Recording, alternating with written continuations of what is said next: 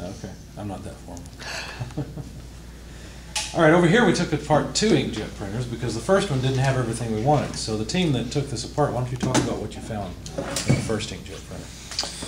In the first one, we found 2 different stepper motors for controlling the head and the paper feed. The backside has 2 microcontrollers and several other controllers beyond those. Yeah, so it's got some drive circuitry for power. Where was the sensor? Let's see. That was this guy. Is that it? Okay. Yeah, it had a photo sensor. Oh, is that? I don't think that's what you're looking for. I think that's the power plug. Here it is. This is what you're looking for. There we go. No, that was off of this guy. Oh, okay. This one might not have had a good Well, maybe you're thinking paper of this sensor. one. This one may have a sensor like the other one. Yeah, there's a photo interrupter right there. Okay. So it's somehow probably the paper moves this flag, and either it's between blocking light or it's not. So there's a photo sensor right there. But you were mentioning the power electronics over here, which are basically amplifiers. Remember we talked in the lecture about drive electronics. So the microprocessor can't put out enough power to drive that motor directly, so you have to have something. Probably this chip is what we came up with. You want to explain why we thought that was the drive chip? So when we were following the paths in the board itself, all of the stuff going from this either goes to the motor itself or back towards the chip. It does not touch this ribbon cable. These transistors here touch the ribbon cable along with these 2 controllers and that one. Yeah. And this ribbon cable then controls the inkjet itself, so where it lays the ink on the paper for the printer. Yeah. So like the other printer had a circuit board mounted on the carriage, this one does not. This one, that circuit board is integrated into the electronics here, and like you were saying, these are probably firing those cartridges. One of the reasons, besides the traces, that we thought this was controlling the motor is that it looks kind of weird. It's got these big tabs on it.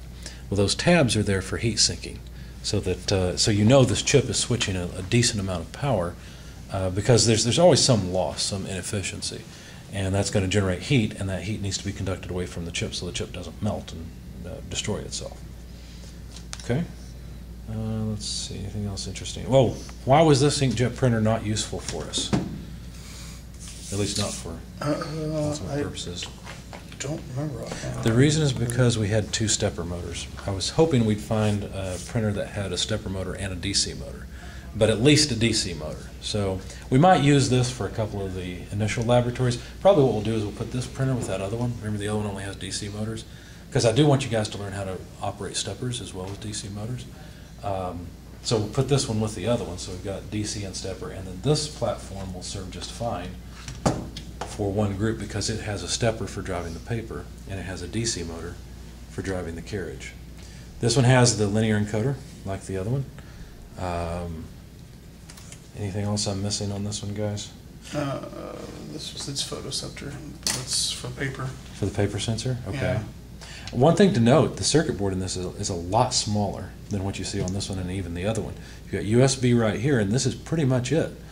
And electronics, of course, just get smaller as time goes on because they learn how to make them smaller and more efficient. So we were thinking that probably this is a USB communications chip. This is probably a microcontroller that would include memory as well as the microprocessor. And got some LEDs, light emitting diodes, as well as some switches here for user input and signaling output to the user. How about a power supply on this thing? Did we find a power supply? No, it just said the USB. USB is power. Oh, it was driven right off USB? Mm-hmm. Okay. Well, more efficient then, I guess. Fortunately, we're not going to use these logic boards anyway. We don't need them. We'll hook up directly to the motors and control them that way. But we will have to hack into the, may as well go ahead and take these out. We will have to hack into the photosensors that are dealing with the quadrature and the encoder.